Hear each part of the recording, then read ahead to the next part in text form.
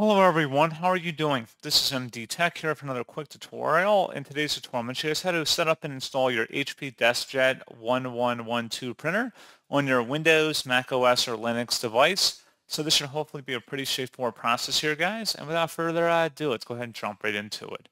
So all you have to do is open up a web browser, and you want to search for HP DeskJet 1112 support drivers. Go ahead and search for that.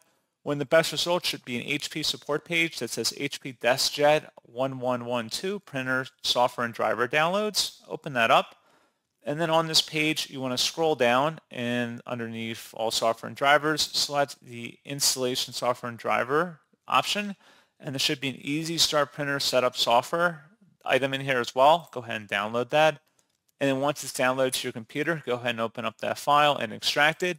Should be a signed driver from HP Inc. You want to select yes on this user account control prompt, and then proceed with the setup, configuring it for whatever your needs are with the printer, and that's all you have to do.